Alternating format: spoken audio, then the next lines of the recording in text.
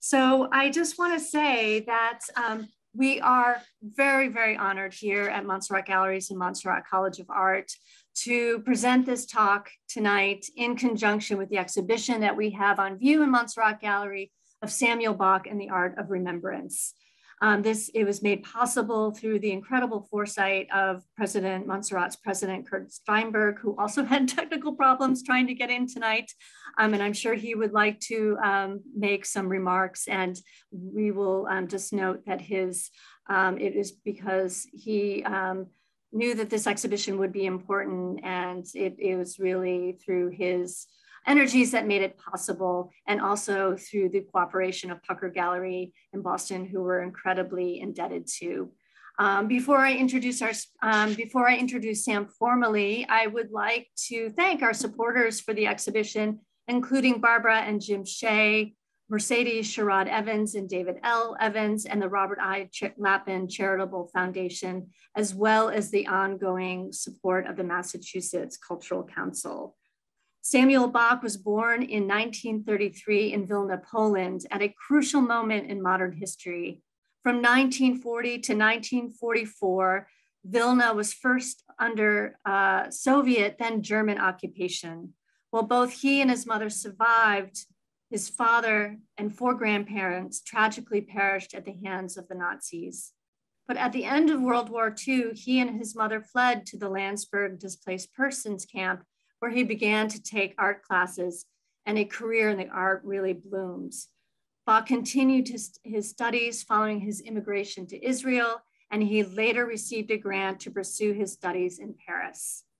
In 1959, he moved to Rome, where his first exhibition of abstract paintings met with considerable success. In 1961, he was invited to exhibit at the Carnegie International in Pittsburgh. And in 1963, 2 one-man exhibitions were held at the Jerusalem and Tel Aviv museums. It was subsequent to these exhibitions during the years 1963 to 1964 that a major change in his art occurred. There was a distinct shift from abstract forms to a metaphysical figurative means of expression. Ultimately, this transformation crystallized into his present pictorial language. Since 1959, Samuel Bach has had solo exhibitions at private galleries everywhere, including New York, Boston, London, Paris, Berlin, Munich, Tel Aviv, Jerusalem, Zurich, Rome, and other cities around the world. Numerous large retrospective exhibitions have been held in major museums, universities, and public institutions around the globe. Publications on Samuel Bach's work include 12 books, most notably a 400-page monograph entitled Between Worlds, and his touching memoir, Painted in Words. He has also been the subject of 2 documentary films. And with that very, very brief biography, I'd like to just welcome Samuel Bach with us tonight. Thank you, thank you. It's wonderful to be with you. It's wonderful to be with you. And while we are waiting for the other participants to appear on the screen, let me tell you something that is quite important to me. You mentioned before my passage from abstraction to figurative painting, figuration in a very kind of metaphorical, allegorical system. I must say that when I started my career as an artist, I was somehow divided between being a stage designer and being a painter. Now, when you paint, you're alone in the studio. And when you send away the paintings, you do not see the people who see the paintings. While when you are a stage designer, you work with actors, you work with directors, with the people who execute the scenery. There is a give and take that is instantaneous. And I must say that till this very day, I miss it, but it is very difficult to do the 2 things properly. So at a certain point, I gave up. But I must say that in abstraction, I was able to express feelings. I was able to give ideas to shapes and so on. I wasn't sure how they will get to people. And I very much wanted to communicate, and I very much wanted to tell a story that I had, because I think that I had a very important story. I had a very important story because I was born on the day that Hitler came to power in Germany. And I have experienced, not by my own choice, one of the most horrible tragedies that happened to humanity. I was able to witness what happens when people get to the best and the worst of what life can push them. And I saw that there are some things to tell about it. And there are also some things to tell about the people, the survivors in whose company I lived for years. And also somehow dedicate my work for the presence of a memory that has to be nourished in order not to be forgotten. So all these things have very much inspired the paintings that we will see most probably on the screen if the technology allows us. I can tell you something about these paintings. So it is certainly, I'm missing very much Bernie right now. I don't see him on my screen. I don't know if you have him on yours. Yes, it may just be the two of us, Samuel. So we'll just go with it.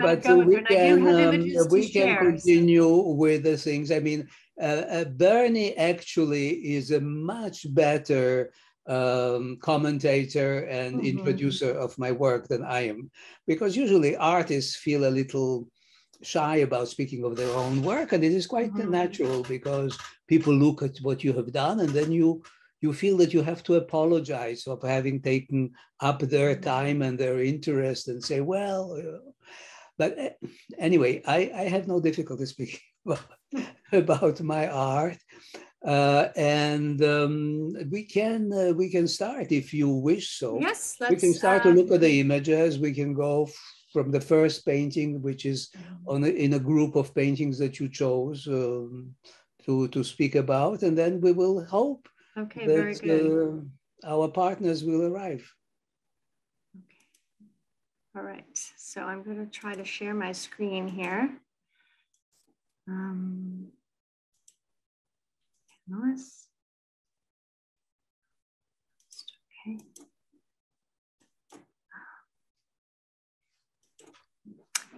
Okay. The first painting should be, yes, it's persistence. It's persistence, and it is a painting about books. Well, to say first of all, Jews were considered the people of the book. And this is a painting that definitely deals with the Holocaust, with the memory of thousands of synagogues, big and small, that were destroyed. What people did in these synagogues was mostly learning, because they used to go to the synagogue to learn from the books that contain in them wisdom of centuries. Now, all this was destroyed, and not because books have remained.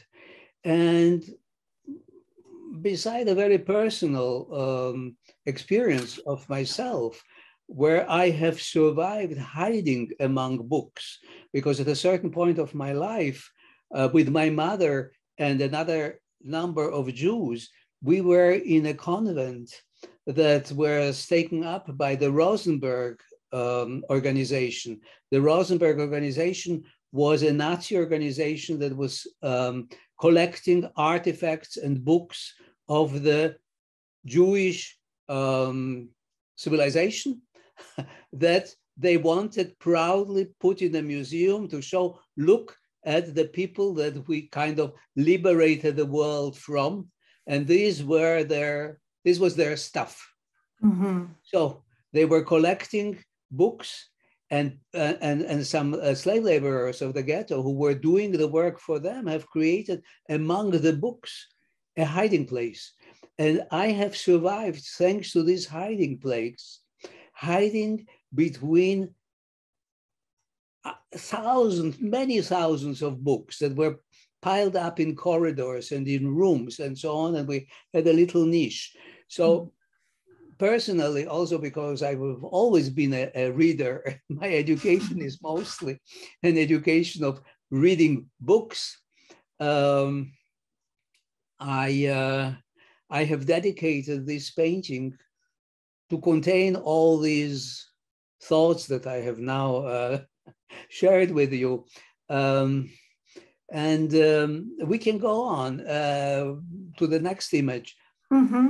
Before that, what I wanted to say about my speaking of my art is, please do not see in it the only way of seeing art, because what I want people to do when they see a painting of mine is, first of all, bring themselves to it, see what it evokes in them, and everything that it brings to their mind is fine. What I am doing, I'm trying to enrich it with some footnotes of what has created them, of the raison d'être, of the reason of being of these things as they are.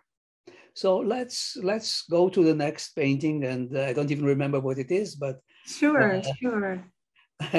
I will see what I can. Yes. Now this is, the dreamers and their artists.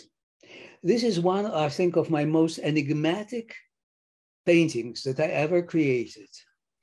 In what way? Tell more about that. I really wonder myself when I look at it, because I painted it in '99, and I think the word dreamers, that for us today has something extremely clear.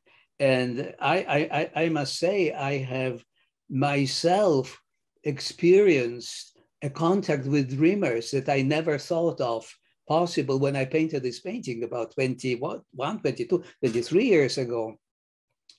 I was at the University of Ohio, and they had a large group of students that were studying, among creative writings, my memoir called Painted in Words. Mm-hmm. And I looked at them, and many of them were Asians. Many of them looked Latinos. And I was wondering, my book is telling the story of a family of the 19th century, the beginning of the 20th century, of Jews in Vilna. What do they feel about all that and about the boy that I describe in that book?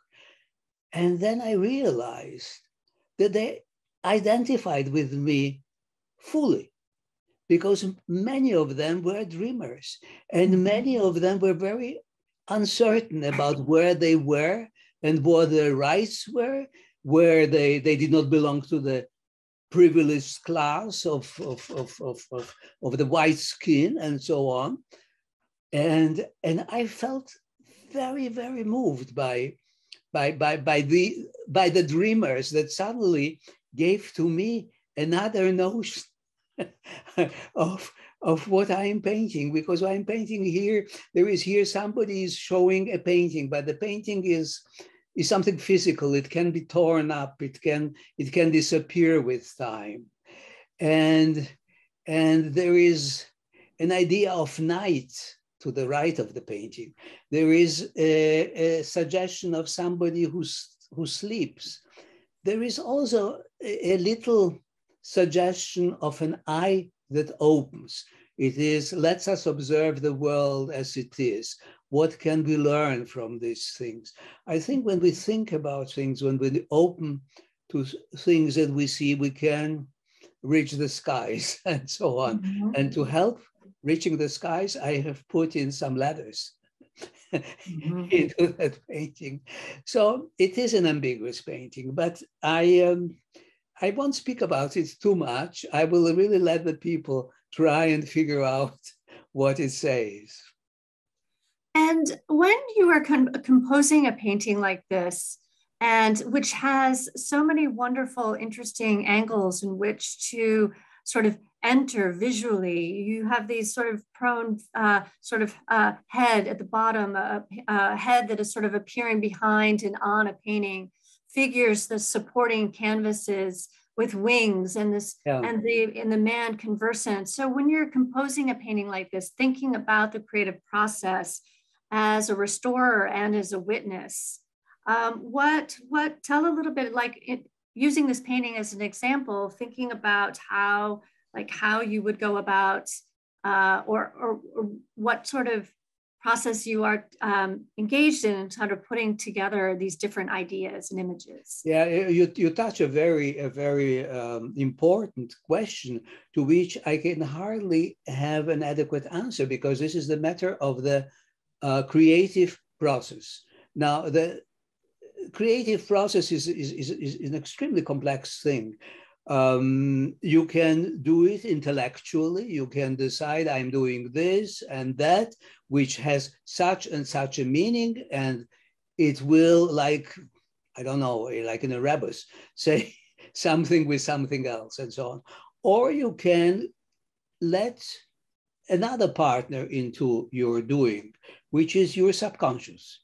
You let your hand kind of wander on the surface, do something. Usually the painting starts as a line drawing. So the subject materializes when I start with a very small and uncertain vision, and I try to give an outline to the things.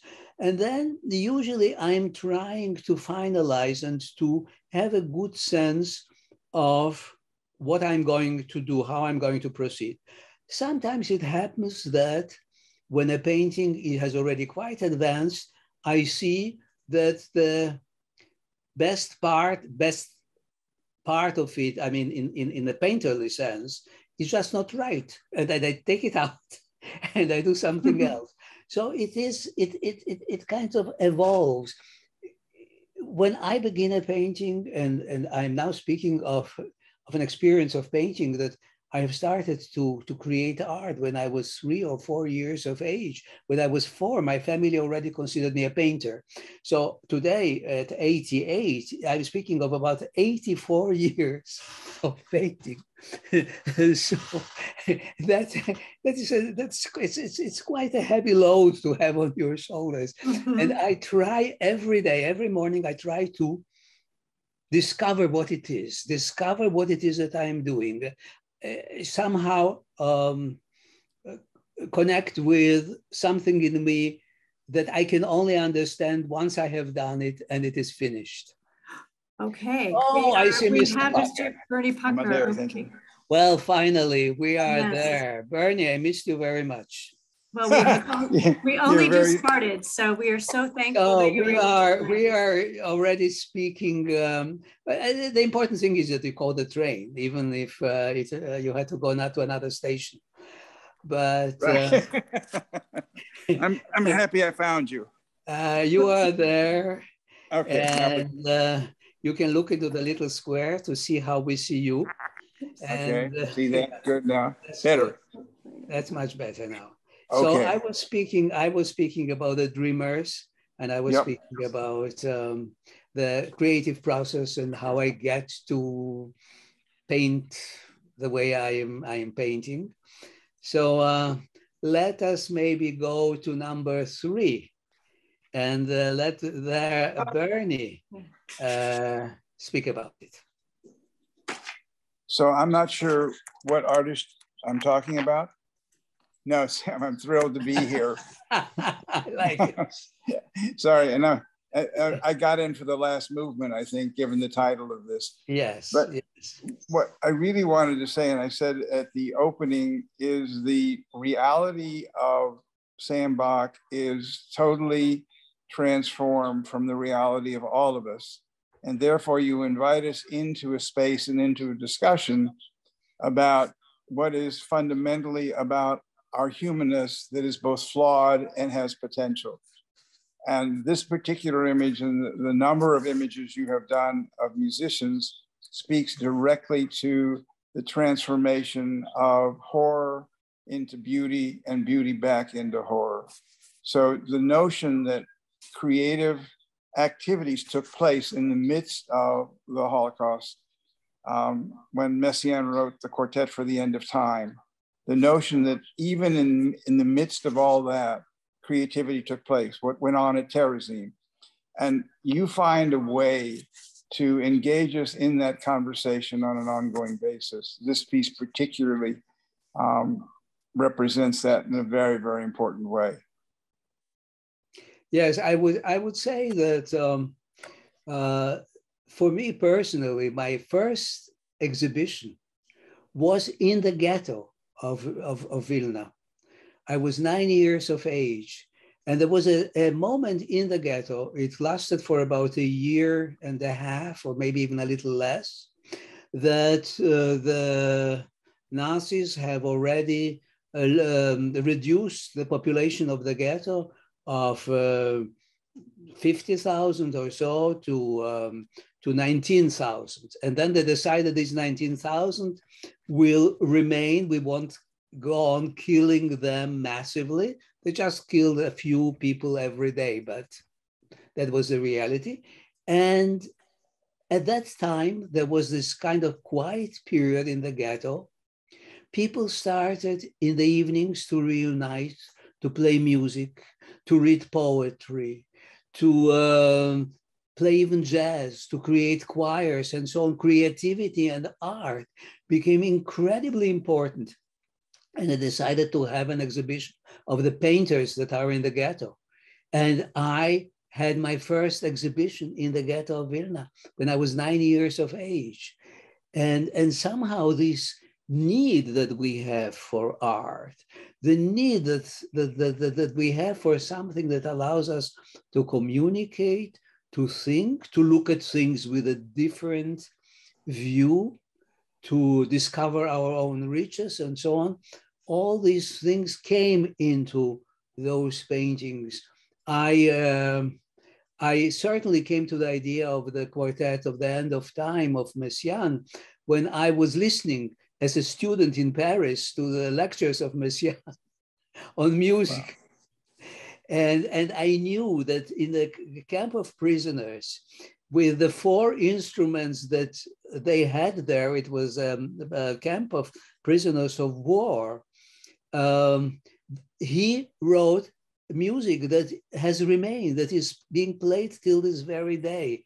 And this power of art and what it can allow us to humanize ourselves, which is exactly what the Nazis tried to destroy. This has remained a very important subject for me. So this is one of a good number of quartets that I have painted, because the quartet has also somehow represented for me the collaboration of the 4 voices of the human sound, from the soprano to the bass. But also, Sam, if people look carefully at it, and I love the fact that it's on the screen in front of them, one of them is shrouded in the very back in almost like a lean-to or a tent, and the others are all fabricated out of stone. All fabricated, yeah.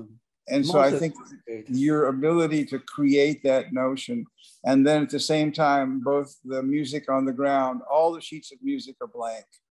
So how do we come to this with what we have, what we possess in our own world, and at the same time understand that there is a world devoid of all these possibilities made in that way by other human beings?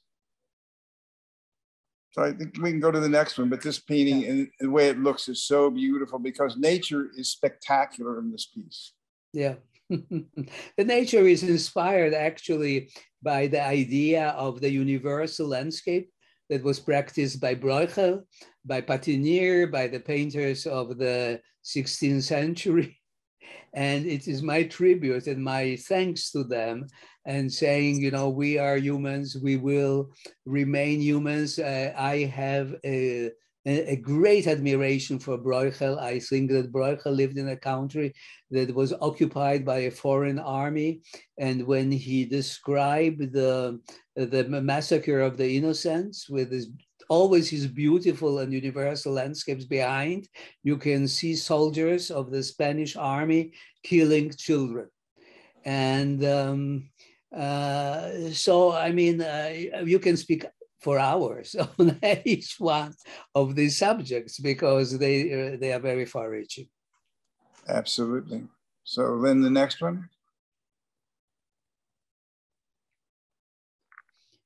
So well, this is from the series on I think hope, or your version of hope, right? And your own journey, at least as I've experienced it along the way with you for the last 54 years, is in part from, it seems to me, recognition of the reality of evil, slowly accepting the reality of us needing in our lives hope of some kind, whether it's an illusion or not. And so here, these two opposite figures, essentially trapped within this universe with the word hope spelled out. If you look carefully on the wall, the H, the O, the P inside of it, and the E. And I always love the fact that people will come into the gallery and say, Mr. Bach's world seems so broken and so sad and hopeless. And my response is, well, here he's put hope in virtually all these paintings. That's right. And actually, these two people that sit there, they're sitting there. In front of them is a precipice. So it's very difficult for them to connect, but they still can, if they try, speak and shout to each other. Maybe I should have painted them, but had I known wearing masks, it would have been safer and more hopeful. But, well, they're at least 6 feet apart. This was painted many years ago. But actually, I was taken by this subject very much because I think that hope, even in hopeless situation, is something that gives us the strength and the power to go on and to do our thing. And even if everything seems so black and tragic, we still believe in miracles, as the famous saying of Ben-Gurion goes, whoever does not believe in miracles is not a realist. That's a lovely thing. But again, before we leave this, look at the way the water is painted. You don't need to look at it, Sam, you painted it. But those who are joining in, how beautiful is a sense of shimmering beauty that could encourage the naive belief that hope works. Yes. Yes, and there is also always I want to say, people who look at this painting to think that these paintings are made of shapes, of forms. They are in a composition. And when I have painted the big O, which is a kind of, I would say, is a beginning of a structure of the underground in Vilna.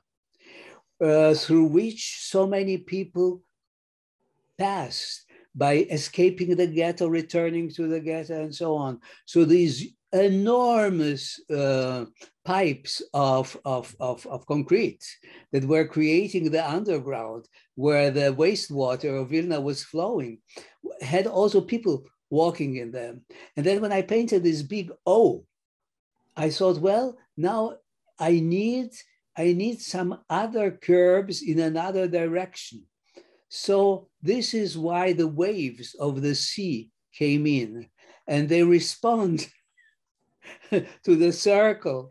They create a counterpoint to that. This is just saying that when I paint, I think of all the things, of the meaning, of the sense, but also of the composition, of the shapes, of the music that is created visually. It's a wonderful way to remind people that although these paintings are filled with content and questions, they are also works of art. Thank you. Let's go on. Next painting. Well. Both of us are laughing because of the improbability of your deduction. But I just love the notion again. So the background, I assume you haven't shared about the cup and saucer and yes, your experience in Ghetto Vilna when the two poets took you to see this adult artist and he was no longer there. What stood in the studio was a painting of a cup, a saucer, and a spoon. And subsequently, you must have painted close to 100 or more images. Right. When you shared that with me and I looked at them with you, I was incredulous. I said, a cup? And then you took that image of an innocent cup and look what you've done to it. Yes, it has. It evokes in me personally so many very different memories. The cup, basically, yes, it is the memory of the painter in the ghetto of Vilna who was supposed to be my painting teacher, and when I was brought there to the place where he lived in the ghetto, I was told that the day before or so he was taken away by the police and was probably sent to be executed. And I'm telling this story in my book called Painted in Words, where I tell all the stories.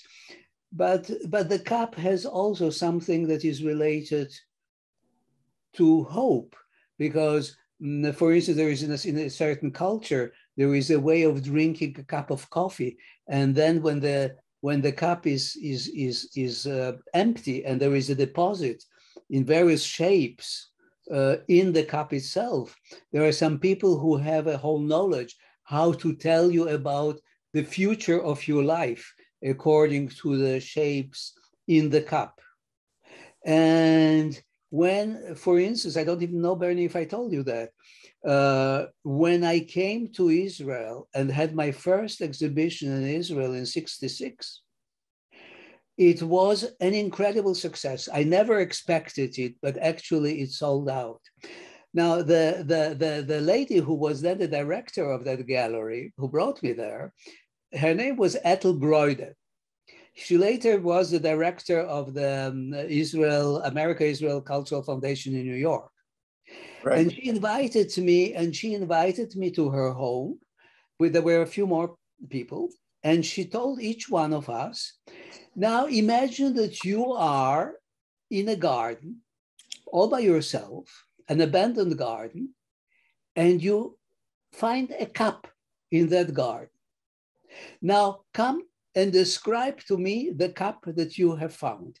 It was a kind of social game, but it became much more serious because every person that was in that meeting was describing a cup or a part of a cup or something about a cup that spoke a lot of himself. And then suddenly the cup became a kind of a Rorschach cup, which was describing people's personalities. And when I painted this specific painting, I thought of the unknown man. You don't see his face. His face is covered, is hidden by a part of that cup. And all he desires in that world that is falling apart, that goes to pieces and so on, is to sit quietly and enjoy a cup of coffee, because he feels that what counts is how I live now in this very moment. That's a lovely way to say it. I think basically, given television shows and movies, you should have put the name of the coffee so that there would be placement rights for it. But actually, absolutely. And then there is the part of it with the tree somehow both feeling uprooted above it that creates an instability beside all the brokenness of the cup itself. And in many other images of the cup, just for people's general reference, the handle of the cup is so often used as a question mark. Because at the end of the day, virtually every one of your paintings is a series of questions and never of answers, as much as you and I pretend we know what we're talking about. Sure. And then if I can, just another remark, I mean, the shards of this huge cup that was broken are still kept together, because what was broken and so on should not be forgotten. We should not throw it away. We have to keep and remember and maybe try to avoid the mistake of the past and so on by remembering what has happened and what is the potential of humanity to, to shoot in its own legs and find them. In all fairness, we need to move on, but I do want to at least tip a hat to Larry Langer, who always talks about the importance of brokenness and the reality of saving the pieces. Even if you put them back together, there is the image of the brokenness. We are all broken. We have all suffered trauma. And so these paintings all talk about that, but they also present the possibility of these pieces being put together, albeit differently than they were originally together. Then we better go on, otherwise we'll be here till tomorrow morning. Yeah. Yes. Well, so Sam, yeah, this painting, when I saw it in the exhibition, reminded me that Hammer and Nails has never been far from your mind. And the show that we did online, actually, of repairs with a question mark inverted is about Hammer and Nails. And suddenly to see this particular painting from 2003 and to realize that these images have been part of your inner vocabulary. And then from time to time, they pop up and turn into 120 paintings. That is right. That is right. And then the inner fire is a very, very important thing, because I think that there is this kind of mystery that I cannot explain. Why do I feel that in certain works of art, there is a validity and in other works not? Because I have a certain sense of an inner fire that some things have and some things do not. And these tools of creation, the hammer here and so on, they are helping to bring out the inner fire, and they reveal that the book is so very important. And as I said before, you arrived to our train, Bernie, I said, after all, we are the people of the book. So, the book is quite important. The other phrase, that we are the people of the book, Ludwig Lewis one time said, once the Jews called themselves the people of the book, it meant that they were no longer reading the book. So and I think they're sometimes reading the wrong books. Well, yeah, but we're not censoring your work tonight. So we should go on to the next image. Yeah. So this is the piece that they use on the announcement for the exhibition. Then can you go forward and look at the Little Boy of Warsaw, and then we can come back to this so that people have one more. Yeah. But I thought there's the black and white image of the Little Boy of Warsaw that I thought we were going to use. It's my fault. So go back to the. I think everyone knows this very famous photograph is one of the most famous photographs of the little boy. It's even more famous than the photograph of the little girl called Anne Frank. The little boy in the group of people that were taken out from a burning house during the liquidation of the ghetto of Warsaw is very, very famous. And he became for me a kind of a symbol of the 1.5 million of Jewish children that were murdered in the time of the Holocaust. And I have painted this boy, I think, more than 100 times. I said once in an interview, I would have liked to paint him 1.5 million times, if only possible. This is under the trees of Ponari. Ponari was the place, a very lovely suburb of Vilna, with a small number of one-family homes and so on, where as a child, I used to spend some time in a summer home with my aunt. And I remember during the first Soviet occupation, they were digging not far from the house of my aunt. They were digging, the Russian army was digging there. They wanted to create there an enormous place for gasoline. that they will be able to store in the underground, under the ground. So they dig enormous holes in the ground. And then when the war started and the Germans arrived to Vilnius, they used this digging by the Soviet army to execute people and to throw them in these mass graves. So Ponari, or Ponerai, the way they call it in Lithuania today, Ponari became the cemetery of the Jews of Vilnius. This is where my father is buried. This is where my grandparents are buried. So the wood of Ponari has certainly served as a background to very many of my paintings. And this little silhouette of the boy with the raised arms, with an indication of the stripes of the prisoner uniforms of Auschwitz and so on. He's a kind of a little, small, humble memorial to something that has happened there.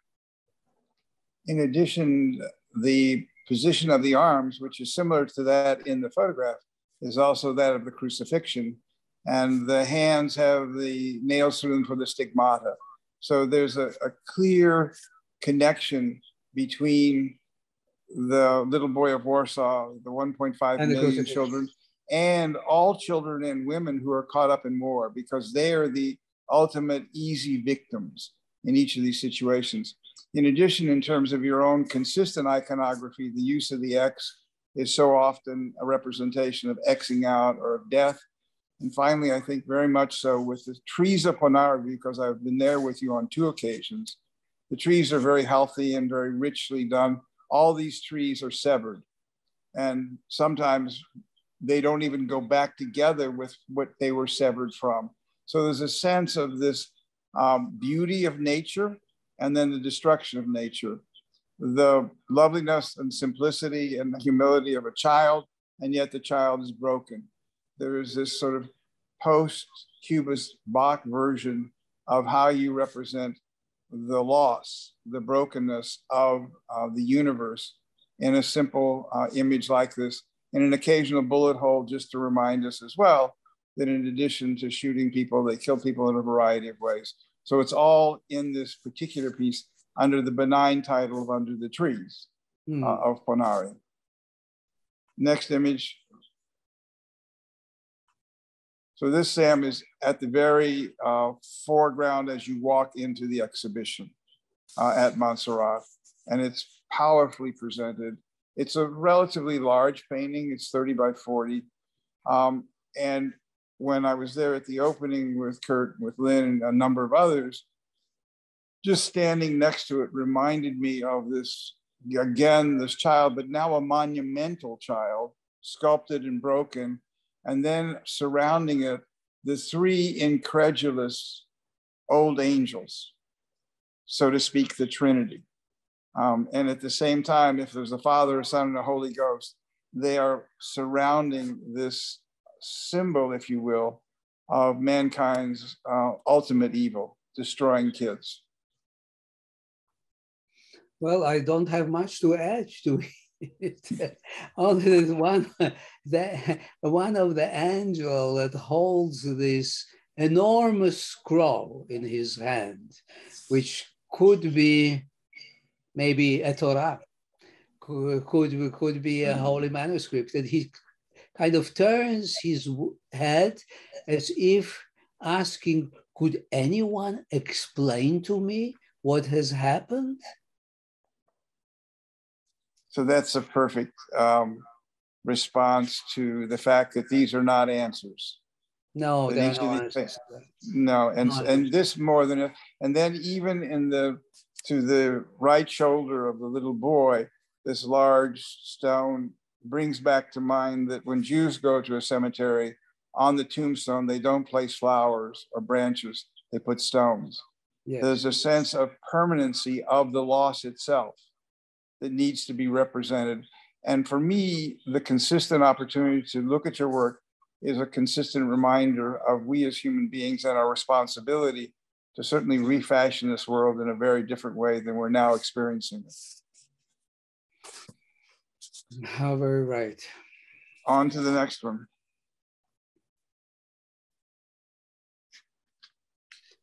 Persistence of memory. Well, this is 89, so this has a certain age. Well, I let you burn. Well, there are not a great many pieces in this exhibition using the pear as an image. So I think it's a very wonderful choice because it does show, again, that first show you referred to was all those 8 contemporary metaphors, all of which were pears. And here again, coming back to it 30 years later, you still are able to create anew the sense of the world as you see it and experiencing it, and then invite us into that. So this pear is obviously fragmented, it's broken, and then you're allowed into it. And what you find are houses with the windows almost as pleading eyes coming out, and then poking up out of it is again the chimney with the smoke that is about to turn to stone. There is a kind of permanence to the smoke and ashes that came out of the crematoria that in your paintings will never go away. That's right. That's right. I must say that I have used the pear and I call it the fruit of knowledge because some artists even did before me painting the pear as the fruit of the forbidden fruit of knowledge of paradise, the fruit that made poor Adam lose this very comfortable living quarters and so on. I saw that the pear was much, much better to speak of knowledge than the apple. And there was certainly something very feminine in the form of the pear that attracted me to use the pear. And whoever has not the ability to see my pear paintings in this show, there are not many, can certainly find them on the internet.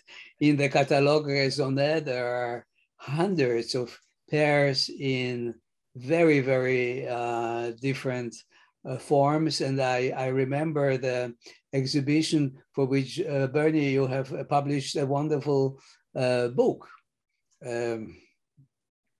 So there is a lot that the pears can say.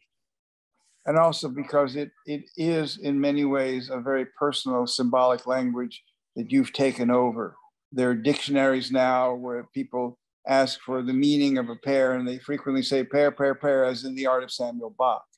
So you have, in a sense, a wrong word, appropriated or appropriated, but it has become part of an important vocabulary of yours that, because it is so personal, becomes universal. And people then are allowed to engage with many of the questions that you continue to wrestle with in painting after painting after painting. So next image, please. Well, an image of the ghetto, of the street of the ghetto where domesticity was thrown out into the street. And you have here the teapot in the background. You have the cup of which you have spoken before, the cup that I saw and that amazed me so much in the drawing of this artist whom I was never to meet. It brings something of the memory of my childhood. And I must say that in Yiddish, there is an expression when you want to say that somebody is talking nonsense and so on, they say, don't chop up the teapot. And I remember as a child, I was maybe 6 or 7 years of age, and our house was full of refugees from the part of Poland that was already occupied by the Nazis. and they were speaking of terrible things that were happening in the part of Poland occupied by the Germans. And we were living a relatively comfortable life. We were occupied by the Russians, then we became part of Lithuania and so on. And when these people were speaking of horror, I heard so very often the word, oh, don't break the teapot, don't break the teapot. This will never happen here. So this kind of imagined teapot in the background of this cup and the spoon has something to do with my memory of the unforeseeable that can be foreseen. Right. Well, the phrase is haknik and chinik, which is my grandmother used to repeat in our home any number of times, however, not related to the coming of the Nazis. And the other part of this, having been to Vilna with you, is the realization of these arches that are actually supported by buildings on both sides of the street. And there is, even to this day, a sense of eeriness in that space. So who have, in a sense, littered the street with the height of civility. Tea time creates the contrast of what you experienced there, both before the war and then with the war. So once was lovely, civil, all your grandparents, your parents caring for you, life was wonderful. And then the reality of the war, and that remains with us as a permanent reminder of what does happen, no matter how civilized we think we are. And I think we've made it to the last painting. Yes, the carried away. Who are the carriers? It's very strange, because about a week ago or so, I looked at this small painting. It's only 12 by 12 inches. I painted it about 5 years ago or so. And I thought, oh my goodness, I did this as a small painting to give me a basis for a large painting, because the subject to me is very important.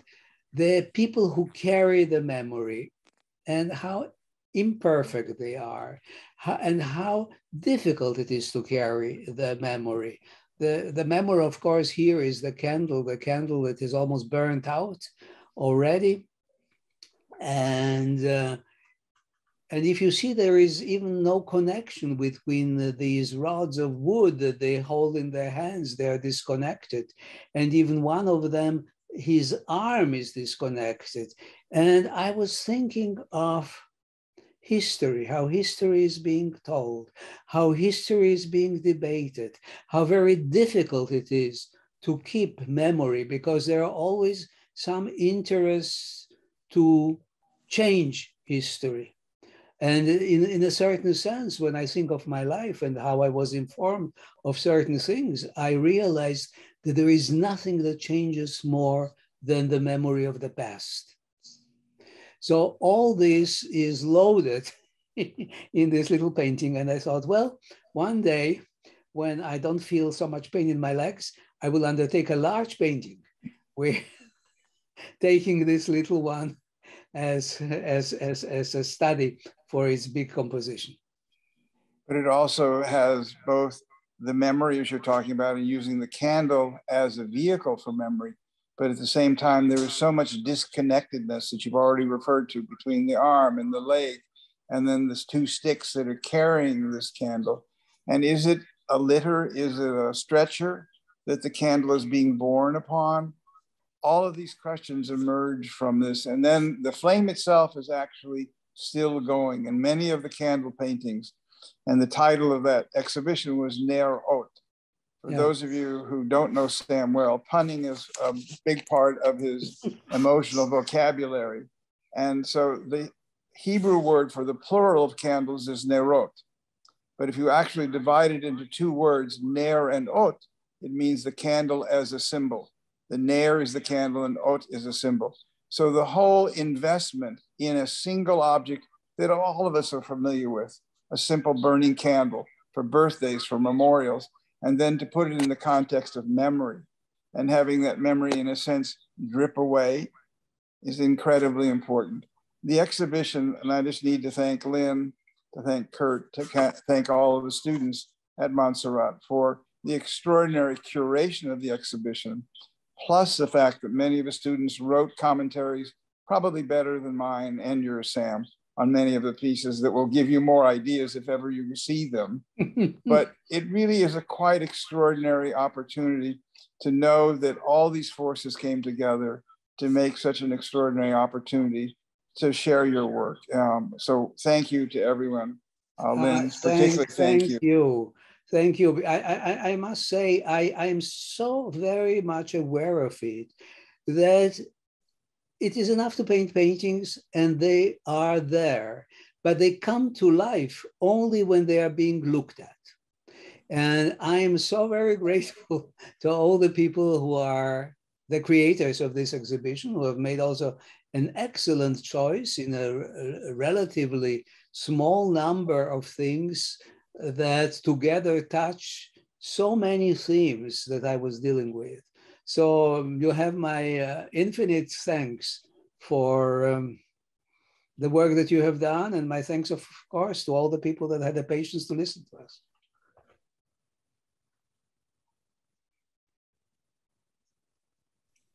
Well, I think that is a good cue to open up to our audience questions. I'm sure there are a lot of people out there who would like to ask a question. I'm going to stop sharing. I invite our audience members to put questions into the Q&A function at the bottom of your screen, and I'm happy to read some of those questions and or anything that you would like to pose to Sam or Bernie. And thank you so much for that really enriching conversation.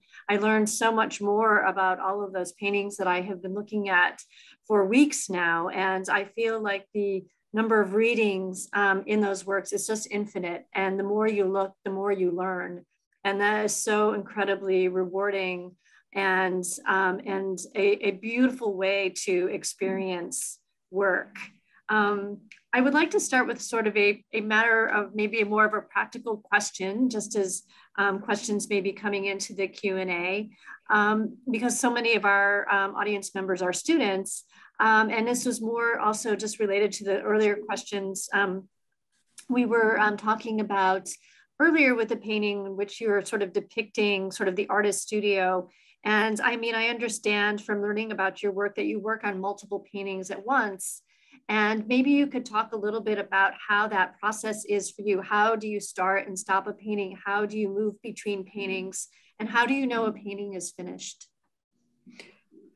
Well, I have already, I think, spoken about it and also written about it. You can never finish a painting, but you have to finish with it. So my way of finishing with it, not 100%, partly, is have it photographed and have it put in a book, or then I do not dare very much to go on finishing it, because finishing is infinite. And just a few days ago, I was brought a painting from the gallery that had a little accident, and I could repair it very easily and so on. But when I had this painting that I painted maybe 10 years ago and so on in my studio, I said, oh my goodness, I should change this here, I should change that here. And it already happened to me in the past. I see Bernie smiling because he remembers a painting that he sent to me, and I repainted it and I changed. So in terms of knowing how to change, but a painting can exist in so many ways. For instance, I give you an example. Right now, I have painted a small painting, a certain landscape. And then I came one morning, I said, I could have actually done it a little differently. So I painted it a little differently. Today I came in my studio. I had 10 little different paintings, all based on that little painting that I was not really very sure about. And then it didn't matter anymore, because every painting was telling me what it needed. One painting was telling me, look, that tree is a little too close to the other tree, so the white of the sky is too small compared to the balance that it would need according to the corner, which is on the right or on the left, and so on. So I mean, it's a living process, and you just deal with it. You know that there is. We do not live, we do not work in terms of the absolute, like the absolute truth. Does it exist? I'm not sure. So painting is the same way. I mean, you do the best that you can. At a certain point, you realize that behind you, there are thousands of unpainted paintings that are queuing up, and they say, hurry up, we have to come here to your studio. And so this is more or less how I deal with it. Then I would just add, when Sam referred to a painting, there was a painting called Round Table of a chess gathering around a very beautiful table. And it was in fact in a book. We reproduced it there. Sam took the painting back and totally rearranged the characters. And then someone got in touch with us about the painting as he saw it in the book and wanted to buy it. And I said, well, let me tell you, that painting doesn't exist anymore. But another one does exist based upon it, and it's on top of that. And ultimately he saw the second version and ended up and wanted it and owns it. But yes, the process for Sam is, and also there are deadlines, which I must say in all fairness, after whatever 54 years of working together, Sam is always ahead of the deadline, never behind it. So the reality of having to have a certain number of works available to have them photographed by a certain time makes a huge difference, and then says, okay, you have another 10, 20, 50, 100 in the works. The critical thing, I think, for everyone who sees Sam's paintings is to think about the 9,000 works of art and then realize that every one of them as if it is a short story, and then figure out how many lives that would take a normal person. I think I'm very normal, Bernie, but I'll go with that too. And someone is also, as a sort of a related and follow-up question, someone is asking if you make preparatory studies to your paintings. Well, yes and no. I mean, sometimes I do a series of drawings, and because I want to develop certain ideas, and then I turn some of these drawings into paintings. Most of the time, I do the drawing on the canvas itself. I make changes in the drawing and so on. And what I have done as preparatory work is under the finished work. So at least, I mean, this limits, fortunately, the number of my things that are crowding the catalog raisonné of my work. There are so many works that are one under another. But then paintings really have a life of their own, at least, I mean, to me, they have a life of their own, and they tell me what they need. So after I begin a painting, I don't have to think about it too much. I just have to follow the logic that it demands from me to put everything in place. So the whole idea is to put things in place. So I'm trying to do my best with that. Well, thank you for that really wonderful answer. I have another question. I wanted to ask, one thing that has really fascinated me in sort of learning about your work and showing your work is the very discretionary manner in which you depict the human figure. And the human figure is, I mean, there's the image of the boy, which you and Bernie so beautifully talked about, as well as the image at the end with the two men carrying the candle, and other images that depict the figure of justice or Adam and Eve, or sometimes a figure of a man. But the figure is very placed very carefully, and in thinking about sort of the historical events and the human suffering that and just atrocity that afflicted people. There are so few people in your paintings, and I wanted to just ask a little bit about that. Why, sort of your thought process around the way in which the figure is kind of represented and depicted and symbolized and memorialized in your paintings. Before Sam answers, let me just invite you to the next exhibition and the next monograph called Figuring Out. So it is 120 odd paintings, or 132, sorry, paintings, all featuring figures. So I don't think there is a painting in this entire body of work that is devoid of figures. And in my view, having read both Larry Langer's essay and Andy Meyer's essay, emphasizing the fact that these are some of the most important individual paintings Sam has done, because the human figure is now present. No metaphors, no chess, no pears, no candles, but figures. And then they are caught up in the world of Sam's other vocabulary, but the figure is primary in this next exhibition. And that opens March the 5th and is on for about 6 weeks. So there'll be a monograph with it. There'll be a number of webinars around it, but it hopefully will stand as visual evidence that Sam does like figures. Well, I really look forward to that. And are these, the paintings in the exhibition, are they recent works or taken from? But they're all recent works. They're all recent works.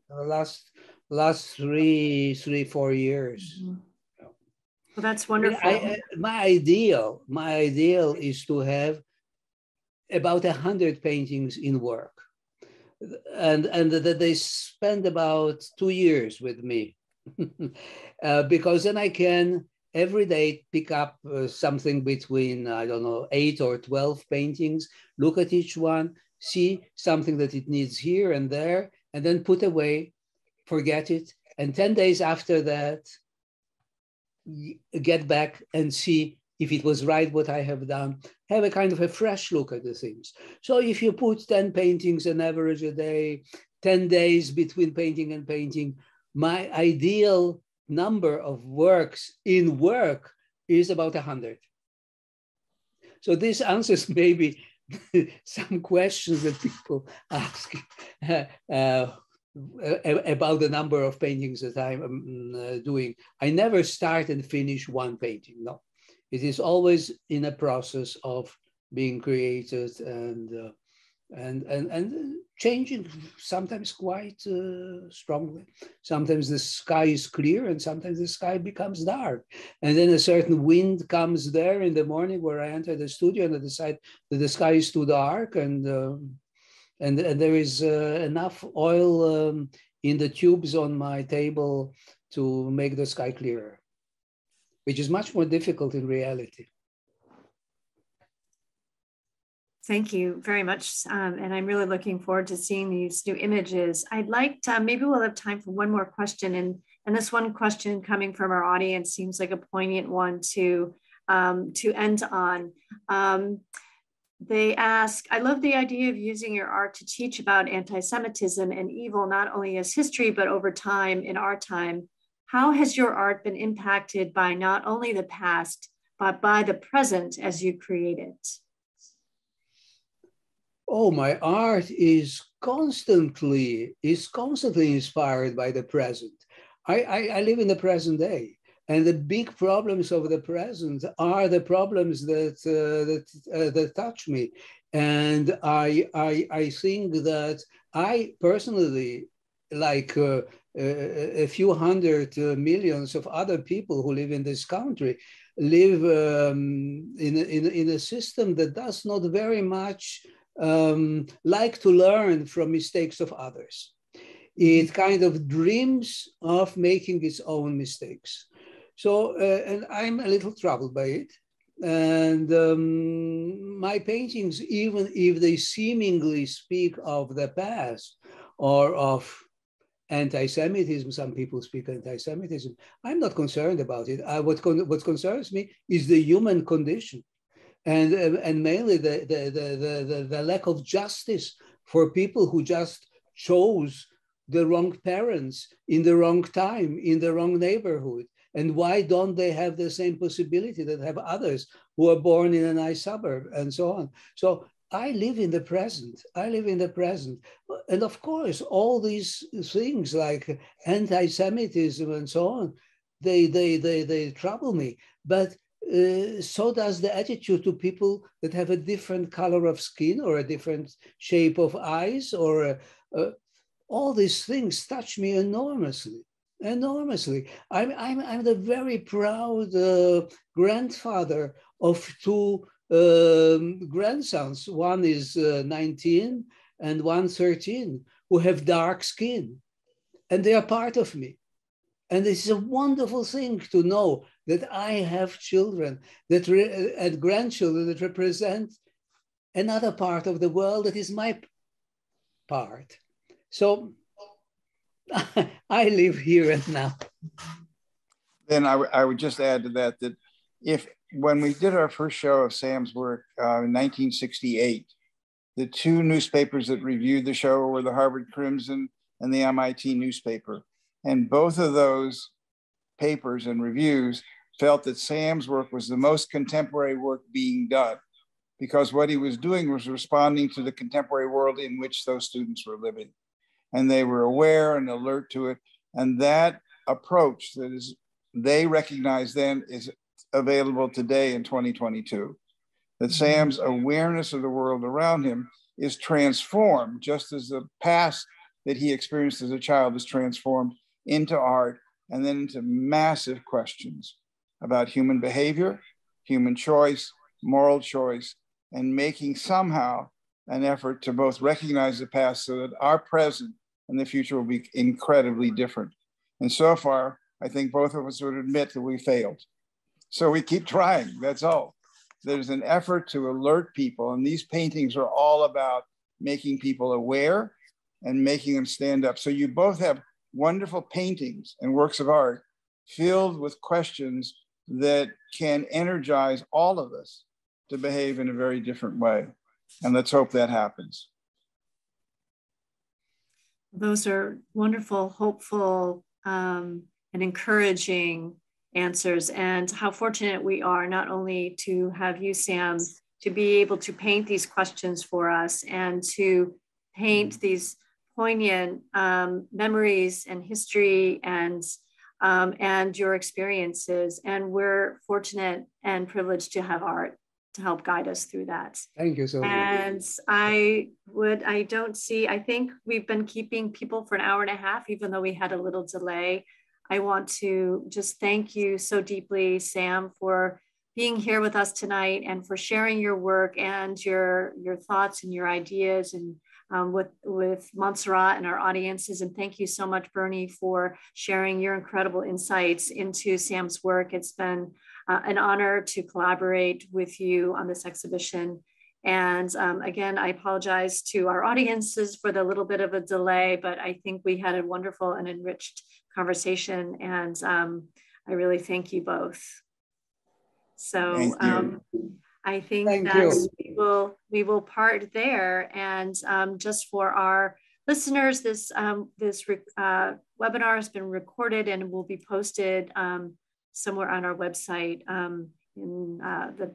soon, maybe next week. Okay. Thank you. Have a good night. Okay, everyone. Thank you so much and good night.